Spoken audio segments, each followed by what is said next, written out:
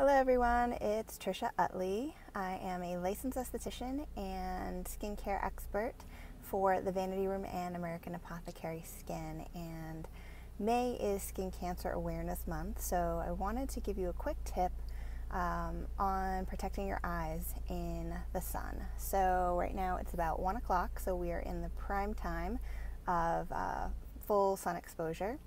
And you want to make sure that your eye area is protected. The skin around your eyes is as thick as maybe 4 pieces of tissue paper or something ridiculous like that. So it can be damaged very easily. So large sunglasses are not just a fashion statement, but a necessity this time of day.